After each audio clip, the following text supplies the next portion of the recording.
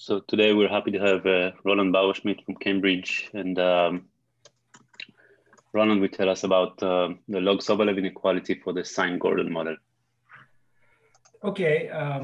Well, first of all, thank you for the invitation. It's a great pleasure to be speaking in the seminar, even though it would be much more of a pleasure to be there.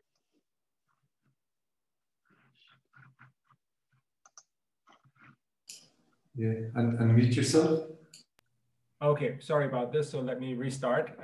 So let me say that it's a great pleasure to be speaking in the seminar, even though it would be an even much greater pleasure to be speaking in person, but unfortunately it's not possible.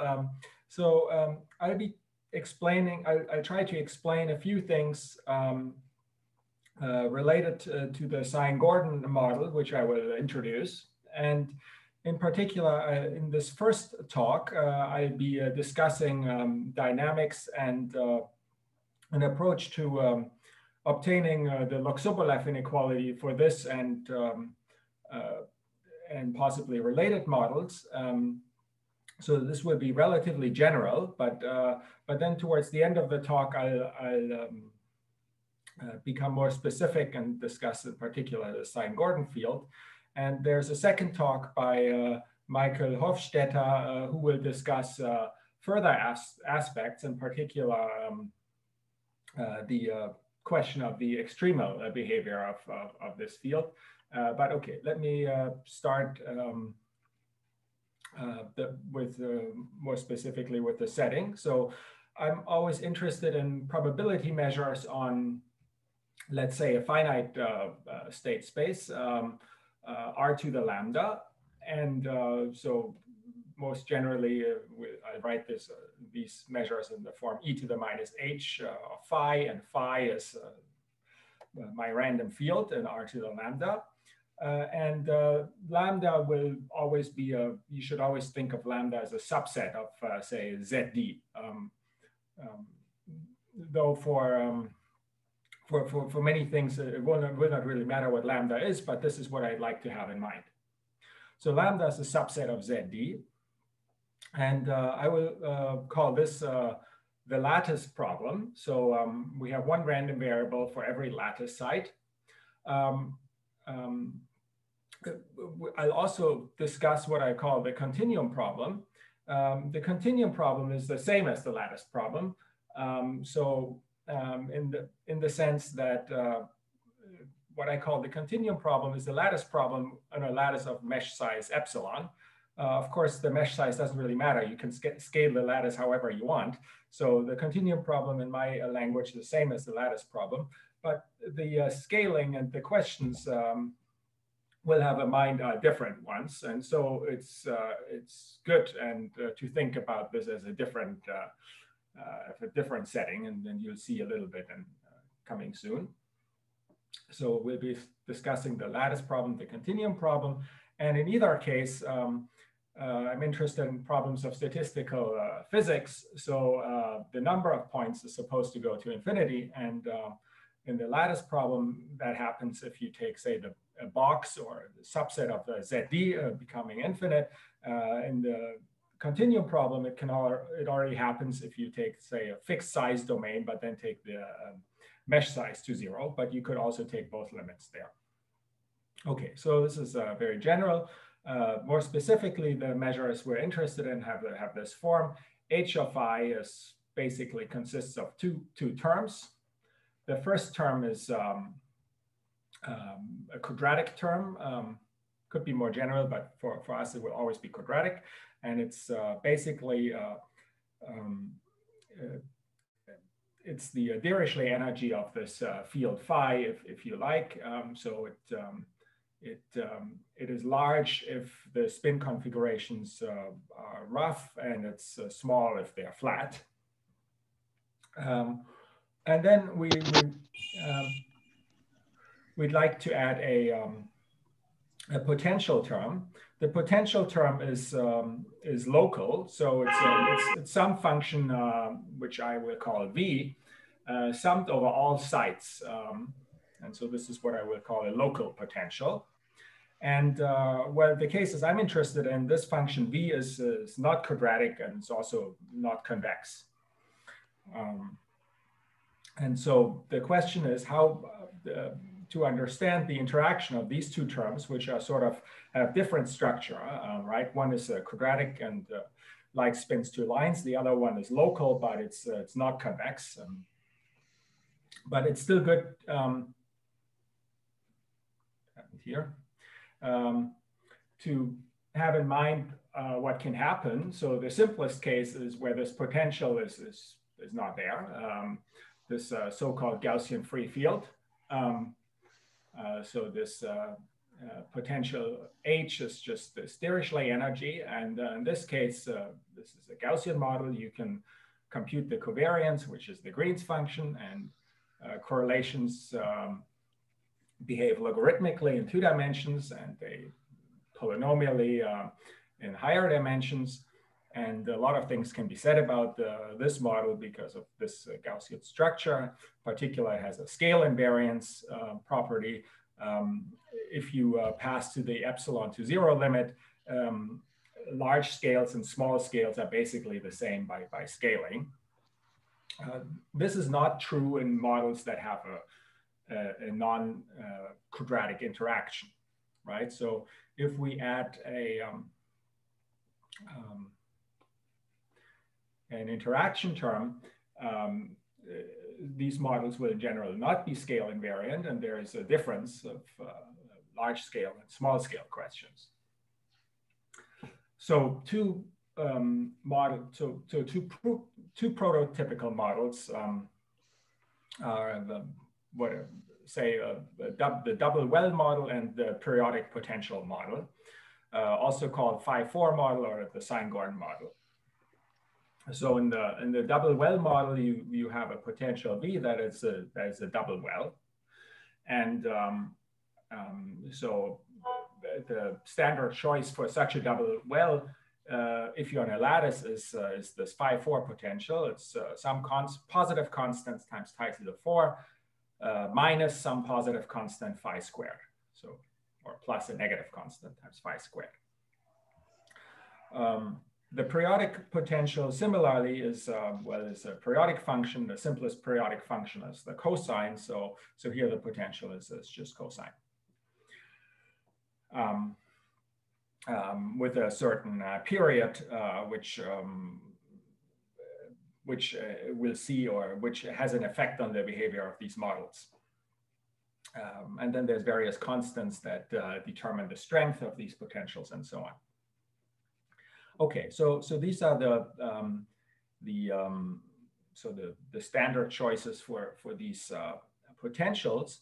If you are in the continuum, well, at this point I have to explain a little bit what we mean when I say we want to be in the continuum, epsilon to 0. Of course, we can take the lattice model and rescale it and let epsilon go to 0, and that's an interesting thing to do. But what's typically understood under continuum model is a scaling of the parameters of the model. So in this case, it's for the phi-4 model, you have to scale with epsilon the parameter in terms of the phi squared term. In terms of the periodic model, you have to tune the strength of the nonlinearity with epsilon in such a way that as epsilon tends to 0, you construct a non-Gaussian measure, say, and so these are typically random Schwartz distributions. So for the free field, if you pass to the limit epsilon to 0, you obtain a field that's distribution value, Schwartz distribution valued, and in these continuum models, you can do the same, and you obtain non-Gaussian distributions on Schwartz distributions. Okay, so these are the two settings that there are many other settings that would be interesting, but these are sort of the two main settings in this class of models that I'd like to have in mind. But mostly I'll be talking about the continuum setting, in particular about this Sine-Gordon model today. Okay, So we'll get there, but so this is what I like. So these are the type of models I'd like you to keep in mind. And most of what I say should apply to these models, but I really only discuss what happens in this case. Does everything make sense up to this point? So please do interrupt me at any point if something is unclear. I'm happy to expand on any definitions or motivation at any point. Okay. All right. So there's many questions you could ask. So the sort of the basic classical ones are, what is the behavior at large scales and small scales? So at large scales, you may ask about the decay of correlations, phase transitions, etc. So these are very interesting questions. At small scales, on the other hand, so the first question you might ask is, well, does this limit epsilon to 0 exist? So that's sort of the existence question. Then you can ask about, well, as I mentioned, these limits are typically Schwartz distributions. You can ask various regularity properties that they might have or might not have, and so on. So they're basically the existence and regularity questions that are the first questions for the small scale behavior. Now, as I mentioned in Gaussian model, these two questions are sort of basic, or often, or no, okay, it doesn't really have to do with Gaussian, but in scale invariant models, these questions are related, but in general, they are not. And so let me emphasize there's been a lot of work over many centuries on particular getting a good understanding of a lot of these questions. In particular, they're quite well understood for the models I presented on the previous slide. Well, okay, they're reasonably well understood. There's still a lot of things that are not, but okay, anyway.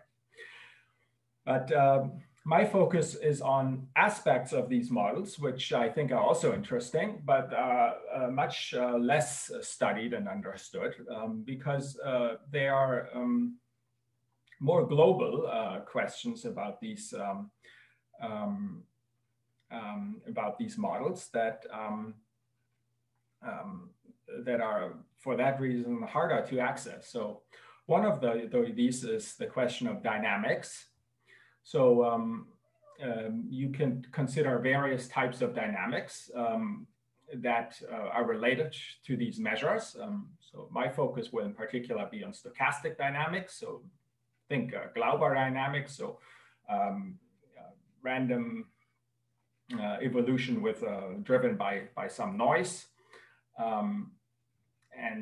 So the basic questions you could ask are the same ones as in the static case for the dynamics. So how does the dynamics behave at short scales and at large scales? How fast does it converge to equilibrium and things like that? There are also very interesting questions, which I will not say anything about, but just let me just mention is that you can also consider deterministic dynamics in the continuum that are related to these measures in the continuum, like random Schrödinger evolution and so on, nonlinear Schrödinger evolution and so on. But anyway, so there's a lot of questions that are much less understood than the sort of the classical questions. You can also ask for you can also ask about the extremal behavior of this field. So in some sense, this is a question that compared to what I explained in the first 2 points, decay of correlation, existence, and so on, is a much more nonlinear problem. And there has been a lot of progress on this type of question in various models. And in our context, Michael in the second talk will discuss this problem. And then, okay, there are also, okay, so this is not something I will discuss here, but at this point I could advertise it a little bit. There's another talk in the IAMP mathematical physics seminar where I will discuss some integrability results, which is the solvability of certain aspects, but okay, let me not go into this here. This is a different story. Okay, so these are the kind of questions I have in mind. And the problem I want to focus on in this first part of the talk, this first talk is the dynamics. And I will think of the dynamic, or I will look at the dynamics in terms of its the Loxobolev constant, or the relaxation speed of the dynamics to equilibrium. So, okay, so let me explain the context. So again, as before, we have a measure nu, which is of this form e to the minus h. And as I explained, in our setting, this H really has some structure. And so the structure is that it consists of two parts. One part is this part which corresponds to something like a Laplacian, and the other part is the potential part. And this is something that we really want to use. The corresponding canonical stochastic dynamics, call it Glauber dynamics or Langevin dynamics or whatever you like, is this SDE. So if you're in the context of the models I discussed before in the continuum, this would become an SPDE if you take epsilon to 0. This is the type of SPDE, singular SPDE that have been studied a lot in recent years, but everything I will say is epsilon positive, but uniform in epsilon. So we don't have to discuss these technicalities here.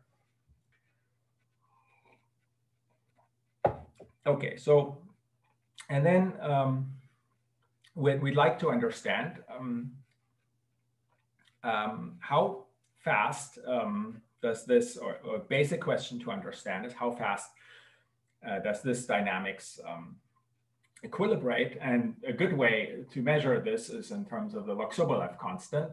So we're interested in how fast the relative entropy of the distribution at time t relaxes compared to the initial distribution. And the rate of this relaxation, gamma, is what is called the Loxobolev constant. This is a particularly useful way to measure the trend to equilibrium, because the Loxobolev constant is characterized in a variational way, as the term Loxobolev inequality already implies. Namely, gamma is equivalently the best constant in this inequality, which is already yellow.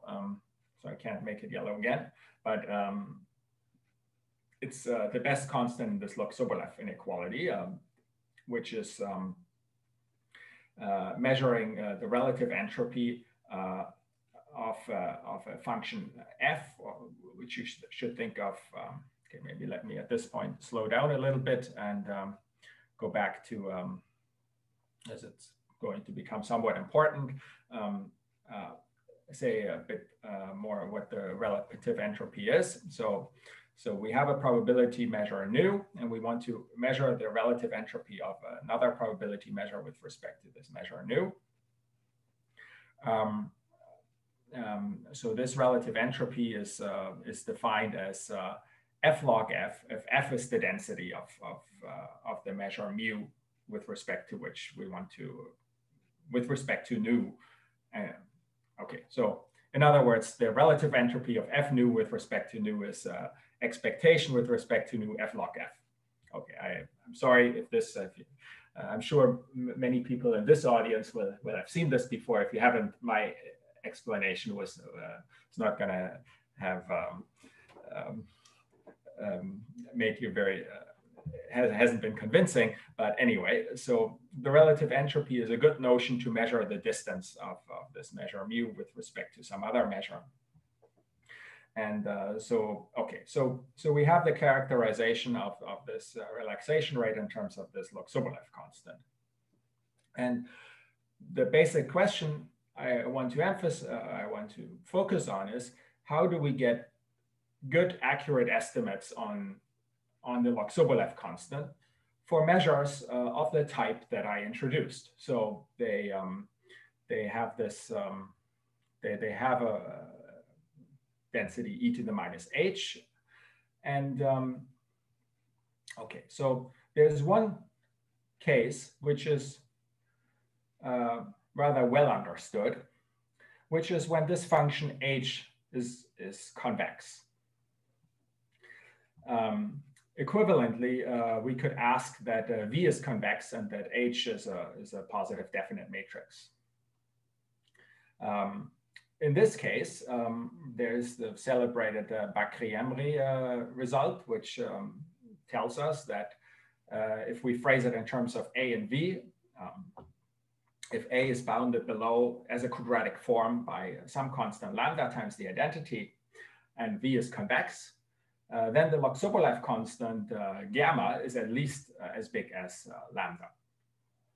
Now, this is a very beautiful result, and it's also extremely useful because it's very general and the conditions are easy to check. The downside in our context is that the potentials we're interested in are usually not convex. And as soon as you take a non-convex potential,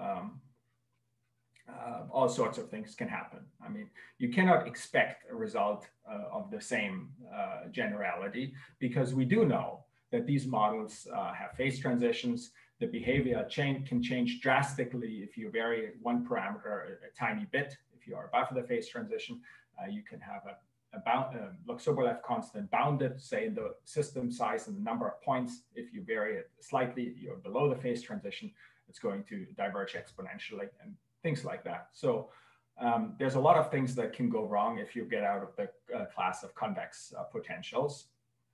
And you cannot hope to have a characterization as simple. It's just not going to happen. Roland, I have a question. Yes. Hi, Ron. Hi, Ron. Thanks for the talk. In fact, also, it's not true for the matrices or operators A that you have that they're greater than lambda times the identity, because they're the Laplacian, right? Okay, that's a very good point. Indeed. So there's a point I swept under the rug. So if we're looking at finite volume, we'd like to say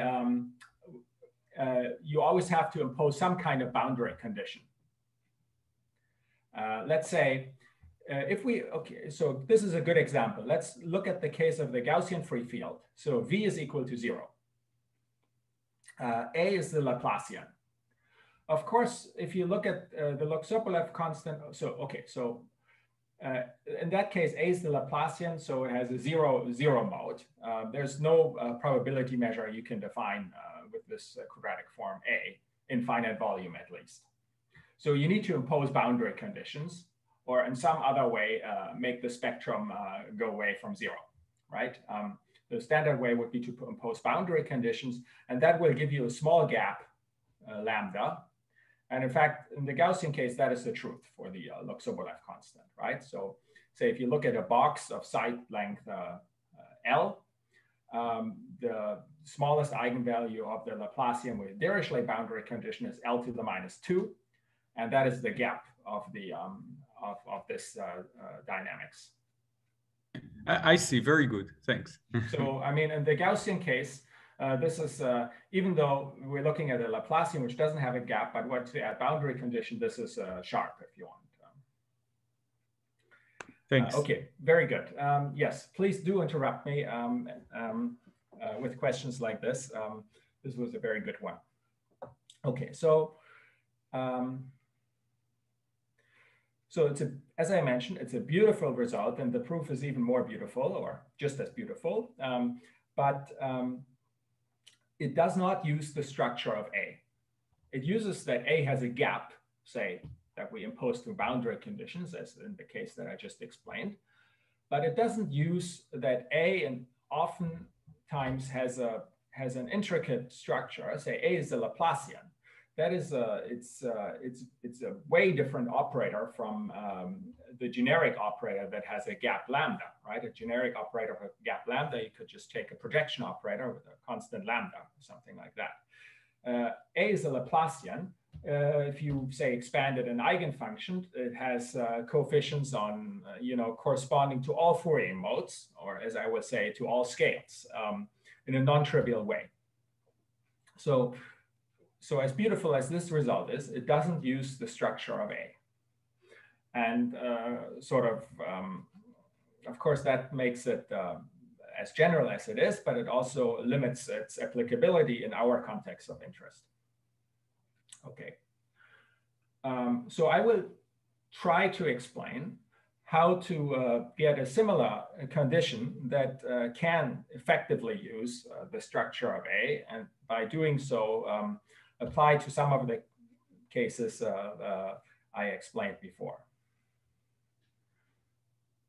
So, okay, so this slide is going to be a little bit more, okay, it'll have a little bit more content than the previous ones in the sense that what's going to be a little bit denser. So, but again, let me start emphasizing that the probability measure we're discussing is this measure nu, and it has these two parts, e to the minus 1/2 phi a phi, which again, A, you should think of a Laplacian, possibly with boundary conditions, and V is this local potential. Now, as I already, so if we drop the V, go back to the free field case, well, then we have a Gaussian measure with covariance A inverse. I guess I should use blue for this. We have a Gaussian measure with covariance A inverse. Now, this covariance A inverse is the Green's function of our Laplace operator A. So we can write it as an integral over the corresponding heat kernel, e to the minus SA. So e to the minus SA is the heat kernel, if we think of A as a Laplace operator. So in particular, we see this covariance, it's, has contributions from all scales. If we think of the heat kernel with time S, as being supported on scale S. So what exactly do I mean? Well, remember, say if we're in d dimensions, the heat kernel is a Gaussian kernel whose covariance is well, it's a Gaussian function of the distance between the 2 points, and the variance is S. So in some sense, the 2 points will be maybe I should, this was the wrong.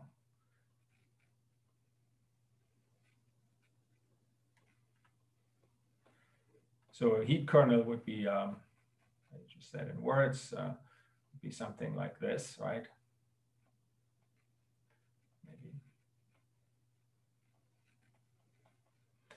And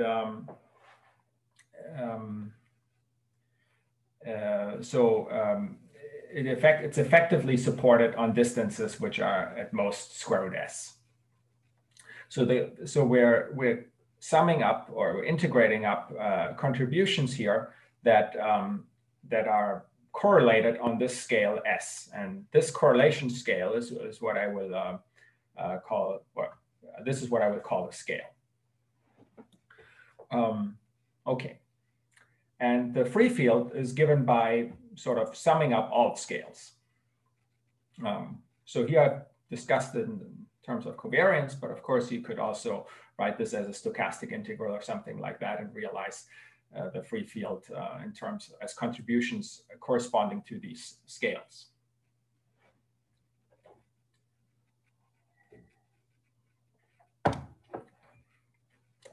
Okay, so the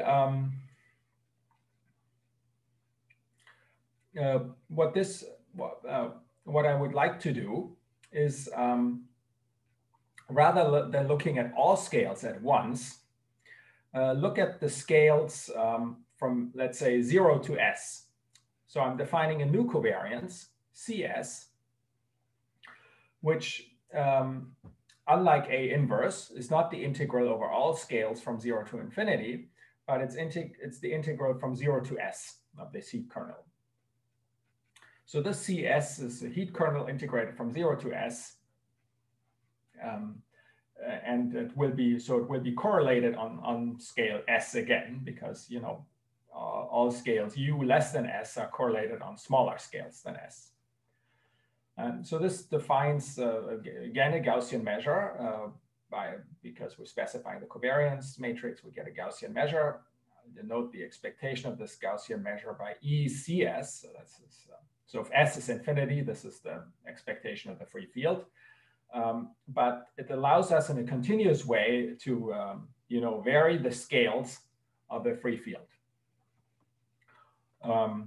Okay, so this, and for the free field, of course, there's many ways you could divide up into scales, right? So this is, I've given you one way to, you know, reveal the scales of the free field, but you could look at other ways. You could look at the Fourier decomposition. You could look at, you know, there's a lot of flexibility you have because of its beautiful, its nice structure, it's Gaussian, and you can change coordinates however you want. And so there's a lot of nice structure that allows you to understand how the free field has many scales and use this in an effective way. Now, once we add a potential, it becomes much more delicate because, say, if we decompose the free field in Fourier modes, this is a very useful decomposition of the free field, but it interacts very badly with a potential V that is nonlinear. Right? If you have a Fourier decomposition, you have a nice decomposition for the free field, but if you add a nonlinear potential, it's going to be highly non-local in Fourier space. So it's so the part of the difficulty is how to understand, how to, you know, look at the scales that the free field imposes together with the nonlinearity that, or the effect on the nonlinearity without breaking the structure completely. So, okay, so, and here's one way you can do that. Or here's one way that has proved a very effective way for us to do this, which is we define, so we have this decomposed free field now, and we can correspondingly define what is called the renormalized potential. So again, this varies continuously with the scale parameter S, and I'm defining this renormalized potential Vs as in terms of the convolution of the Gaussian measure with this covariance Cs with respect to e to the minus the initial potential.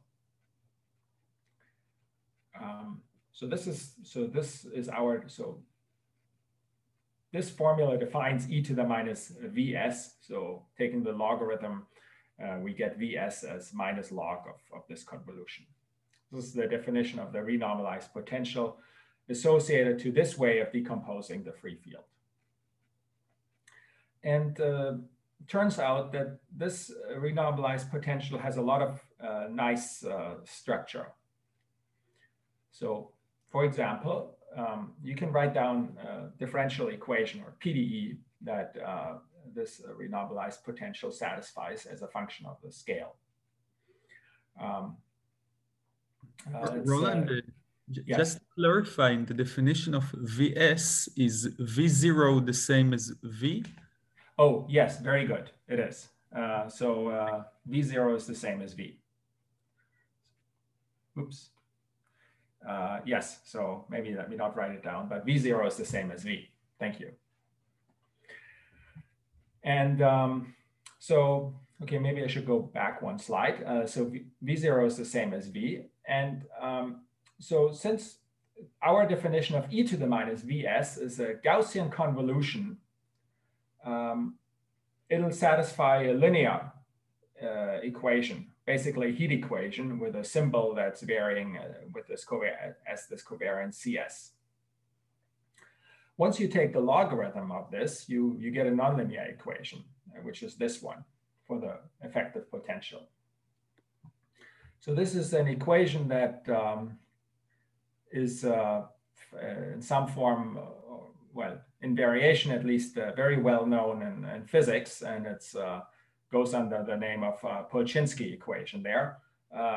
Mathematically, you'd perhaps like to think of it as a type of Hamilton-Jacobi equation with a diffusion term. So we have so the potential changes. There's a Laplacian term, so diffusion term, and then there is a minus gradient v squared term, so Hamilton-Jacobi-like term. But it's but there's a couple of points I want to emphasize. First of all, okay, let me emphasize the following points. First of all, this is an equation in extremely high dimensions, right? So remember, we're looking at an equation for V. V is the potential. It's so V is a function on r to the lambda, right? So V is a function from r to the lambda to let's say r. So it's we're looking at an equation for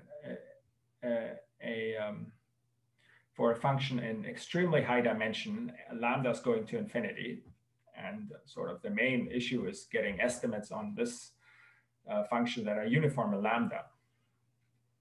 So it's not the typical PDE question here, maybe, in the sense that it's a very high dimensional one.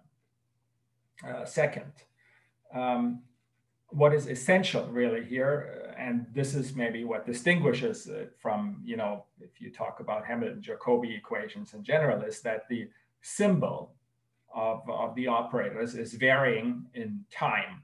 So time is our scale, right? And the symbols are varying in time. So we look at the Laplacian term, for example, this one, the first one. What is it? So we're taking the second derivative of our potential.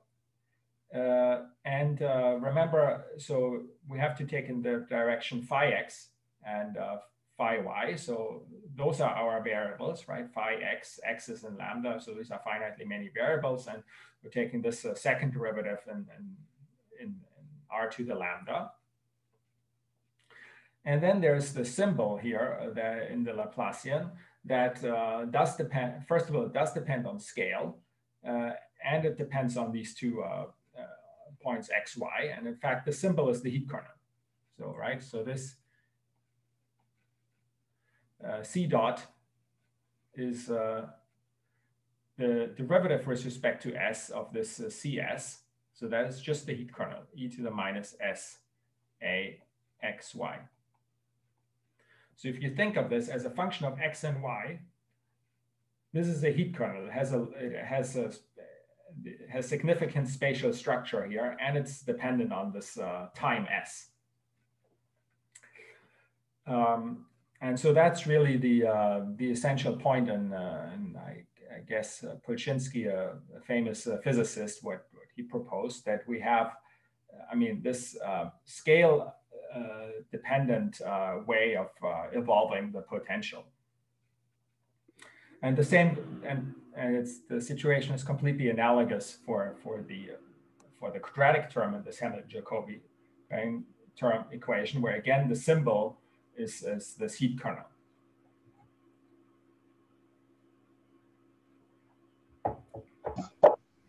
Okay, so I've introduced this somewhat intimidating equation. At least I think it's a somewhat intimidating equation if you see it for the first time. It's a nonlinear PDE in many, many dimensions. And in fact, it is an intimidating equation, but it turns out, okay, we'll get there. Let me mention, and this will become important only later on, is that, so I've told you how to, change the measure, the free field measure, the Gaussian part, into a scale-dependent part, one, that's this one. And I've also told you how to change the potential into a scale-dependent one, which is this one, right? So the renormalized potential. You can also put these back together to get a complete measure that is a scale-dependent interpolation of our original measure nu. This is what I'll call the renormalized measure, and it'll play an important role later. It depends on S here, and it's given by taking, instead of the original potential V naught, you take the renormalized potential, and instead of taking the full Gaussian free field, which is the Gaussian measure was covariance C infinity, you take C infinity minus the covariance CS. So in other words, minus the scales you've already convolved into VS. This is a Gaussian measure now that is supported on, okay, it's a non-Gaussian. Okay, anyway, we'll get back to this, but this, it turns out, is a very good way of changing how this measure nu evolves in scale. And okay, we'll get there, but okay, so, right, so let me pause for a second, and we've explained, I've introduced this renormalized potential, and I want to give you the following exercise, maybe not to be solved right now, but later on, or maybe I'll give you the solution anyway, just to exemplify what's happening here, is if we start with a potential that is convex, then in fact, under this equation, the renormalized potential remains convex for all S. So we start with a convex potential, we have a renormalized potential that's convex. On the other hand, if you start with a non-convex potential, it could become convex at some point, or it doesn't. But in the convex case, we always remain in the convex case.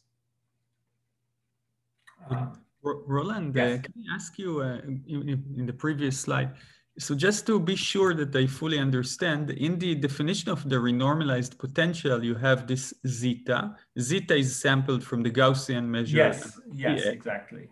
So, and then just to understand this Gaussian measure, you wrote CS as an integral. A, I understand it to be the heat kernel, or e to the minus UA is the heat kernel at scale U. But then this integral, should I think of it probabilistically? I mean, is it that you... No, not right now. No, at this point, I mean, there is a probabilistic way to think about this, and maybe I'll mention this very briefly at the end, and I think it will also feature again in Michael's second talk. But at this point, I'm not thinking of this integral as probabilistically. I'm just thinking of basically taking this singular covariance, which is the heat kernel, and revealing it scale by scale. Isn't it a truncated Green function? I suppose it is. I mean, it is, right? Yes. You look at the Green function up to S instead of up to infinity. Exactly, that's what it is. So I mean, you can do that, but it's not sort of at the heart of what I'm. Sure. Yeah, indeed, yes. On an intuitive level, basically what you're doing is you're saying, I have this function phi. I could look at the actual potential on phi, but I'm kind of like ignoring the local oscillations on phi by convoluting it with this everything up to scale S, and then I look what the expected potential is, right? This is like the way. Yeah, that was a perfect summary. That was much better than I said it. Yes, exactly. So the VS, roughly speaking, it forgets about all the local fluctuations. And that's what is in the renormalized measure. So we try, I mean, the goal is to forget about the small scale fluctuations, if you want, the fluctuation from scale 0 to S. But Roland, just a silly question. The way it's written as an integral, this measure CS, I mean, this covariance, I don't know, it doesn't integrate to 1. So, I mean, because you didn't normalize the integral. No, it integrates to the heat kernel, to the full Green's function. What I meant to say is that okay, well, all right, maybe it's okay. Right, this is a covariance, so right. Yeah, it's a covariance. Right. So okay, I mean, if you want to think about probabilistically, you could think you could take say the heat kernel, multiply it by a Brown, like say by dB, and then take a stochastic integral. And that would, you know, you could construct the free field as a stochastic integral by integrating up contributions given by an increment and a Brownian increment multiplied by maybe square root of the heat kernel. And just to ask about the first term in U, the first term in Nu has this matrix A, the operator, the Laplacian, and do you replace that by the inverse of CS? The first term in... I mean you have the quadratic, right? You explained to us how you renormalize. Yes. So this measure here, quadratic. So this measure here, this ECS, is what you get by taking this first term here and replacing A by CS inverse. All right, that's what I asked. All right, yeah, perfect. And if you take S to be infinity, then it's A inverse, so you get A, right? Perfect, thanks. Okay, so this was the densest slide, but also the most important one maybe. But so I've told you that if you start with a convex potential, remain convex. Given a way how to prove it, you can. It's basically a Braskamp-Lieb inequality. Maybe something before, but certainly you can get it from that paper. But an interesting aspect I want to maybe emphasize is it's also a consequence of the maximum principle associated to this Hammett-Jacobi equation. But in any case, so here's first result, which is this theorem with Thierry Bodinot. It's basically a version of the Bakry-Emery criterion. We again assume A is bigger than lambda times the identity. And remember, this lambda is maybe coming from boundary condition or something like that. But now, instead of assuming that V naught is convex, we assume that Vs, for every S, satisfies a quadratic form bound, that it's bounded from below by some mu dot S times the identity.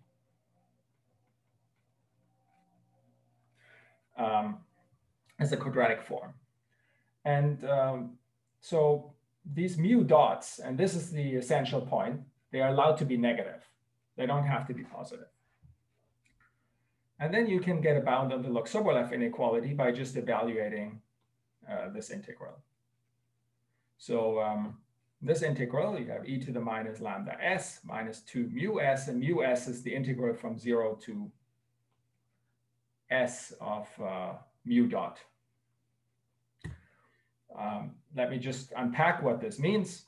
If you're on the convex case, these mu's are non-negative. So if you evaluate this integral, you get the Bakry-Emery bound. So gamma is at least lambda. But these mu dots don't have to be positive. In fact, they can be very negative if you like. As long as this integral makes sense, you get a bound on the Log-Sobolev constant.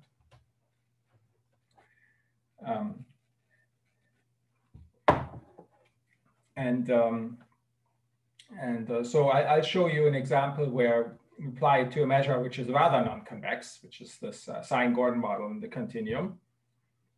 But we can see this integral is finite.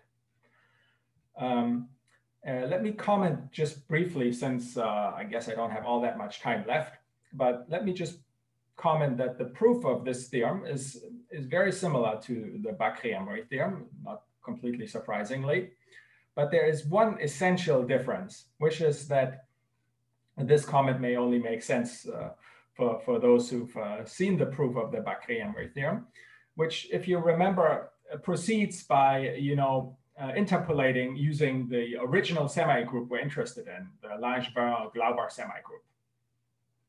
We proceed in a similar way, but we use a different semigroup. We don't use the semigroup for which we're proving the Log-Sobolev constant. We're using this renormalization semigroup, which is related which is defined as follows. So it's a different semigroup. It's time dependent. And it basically corresponds to, you can think about it in different ways, but the easiest way is it's sort of it's a variation of what I explained, how this renormalized measure is defined, except that here we're just looking at what happens from one scale S to another scale T. How sort of it's, I'll come back to this in a second, but this is just the definition. Another way to see it, it's a linearization of this Polchinski equation here, this nonlinear equation. If you linearize it, you get the semigroup, this semigroup, and it has an infinitesimal generator, which is like this. So it's a perfectly nice Markov semigroup. It's time dependent, and its symbol varies with time, and time for us is scale, right? So, but you can basically, up to a few small but points, you can basically run the Bakry-Emery argument with this semigroup, and this is what you obtain. And we see that in the convex case, you recover the original one, but this semigroup has much better.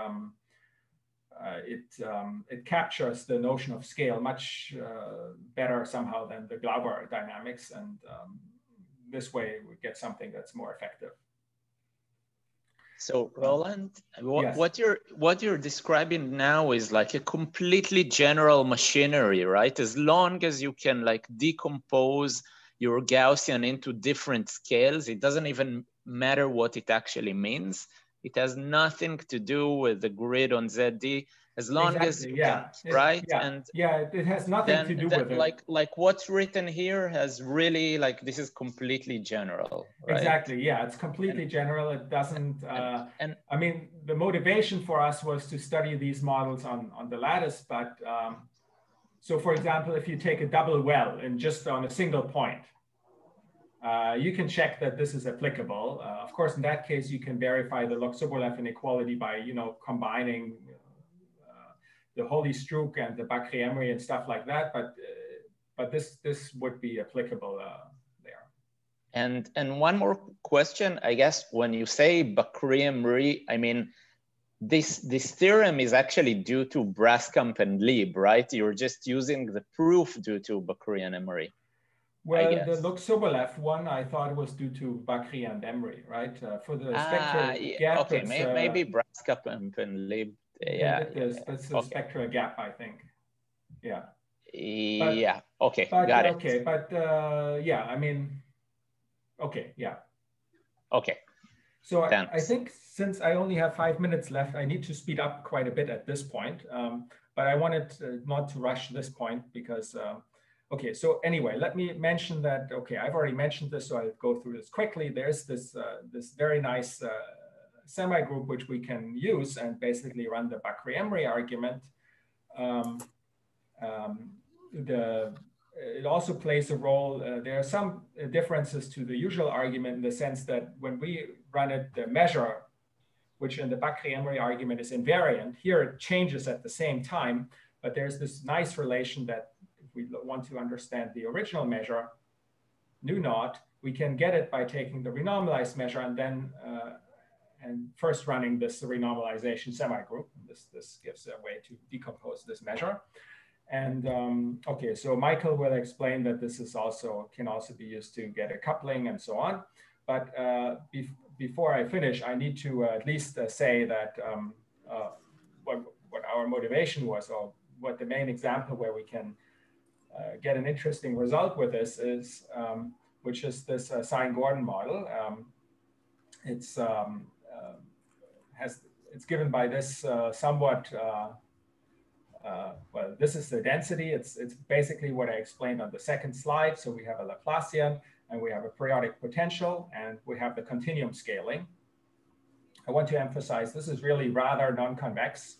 You have an epsilon to the minus beta over 4 pi in front of the cosine, and epsilon is going to 0. And so if you look at this dynamics, it's given by this equation. And if you take epsilon to 0, it's one of these SPDEs constructed by Haira, Shen, and Chandra. What we get is the Log-Sobolev constant in the sense that there's some technical assumptions which I don't have time to explain adequately, but this model has some, there's an interesting parameter beta here, which has to be less than 6 pi, but then for all other finite parameters, we see the Log-Sobolev constant holds, and the main point is it's uniform in epsilon. And okay, under certain conditions, also uniform in L, but let me not go into this. And so, of course, in the last 2 minutes, let me say, I mean, so of course we will want to use this, this theorem I explained here. So for that, we need to control this Hessian of this renormalized potential, which I recall satisfies this equation. So we need to get effective estimates on that equation. And this equation, the initial potential V naught is, well, it's the sum of these cosines, right? It's a periodic function in phi. And as such, it may not be too unreasonable to try to use a Fourier expansion in phi. It's a rather high dimensional Fourier series because remember, phi is an r to the lambda, and lambda is a huge set, but still it's periodic. And indeed, you can try to do that. You can seek a solution Vt written as a Fourier series. I won't have time to explain this, but this is a Fourier series. You may think of this as a Fourier series if you want, but it's not really the conventional way to write a Fourier series. It's really one that's works well in high dimensions, and this is not a coincidence. I mean, this is a beautiful observation due to Bridges and Kennedy. I mean, this Fourier representation, basically the Fourier coefficients are partition functions of a Yukawa gas, something like that. So I'm not going to explain this, but for those who may have seen this before or something related, maybe this will ring a bell. But otherwise, let me just say that there is a very nice way to express a Fourier series for this model, with in which these okay, so in which the configurations can be thought of collections of charges. Well, then one can solve the Polchinski equation by writing the integral equation form and iterating those integral equations. And it turns out that one can get effective estimates using this, this procedure that are sufficient to get the Log-Sobolev constant. Since my time is up, I will end here. I would just, as a teaser for Michael's talk, which is coming next, let me mention that you can also use this kind of procedure to get a decomposition of the field itself by writing it as a stochastic integral, which is which reveals the contributions of different scales as a stochastic integral way, and using this, for example, obtain a coupling between the non-Gaussian field and the Gaussian field with very nice properties. Okay, I will not explain this now, but if there is a few minutes for questions, I might be able to say something then if there is interest. So, okay, let me finish here. Okay, thank you, Roland. Are there any more questions? Is 6 pi the sharp number for this type? No, that's a very good question. 8 pi would be the optimal threshold. So in some sense, this Sine-Gordon measure is, from the construction point of view, is relatively mild up to 4 pi because it corresponds to what people call a Wick renormalization. So it's absolutely continuous with respect to the free field up to 4 pi in finite volume. Beyond 4 pi, it's not absolutely continuous with respect to the free field anymore, it's singular.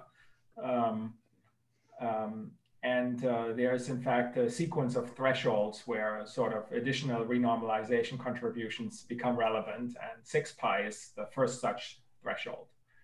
And then they accumulate at 8 pi. But okay, this is a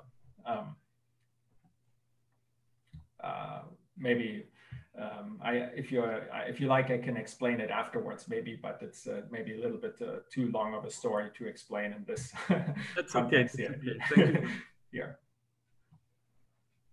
Okay, any other questions? So yeah, I have, so in this calculation of this mu dot that you just explained, can you point us to where exactly you use the fact that the potential is of this particular form cosine blah blah, where, you know, if I change cosine by some other oscillatory function or whatever, this would fail?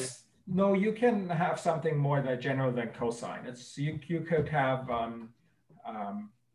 some cosine with a second period that's twice the first period or something like that. That would be possible. But so where are you using? I mean, if I, you know, just give you a completely different, you know, function, where is the fact that what property of cosine are you using here? This is what I mean, here I'm using that this cosine can be written in this nice Fourier series.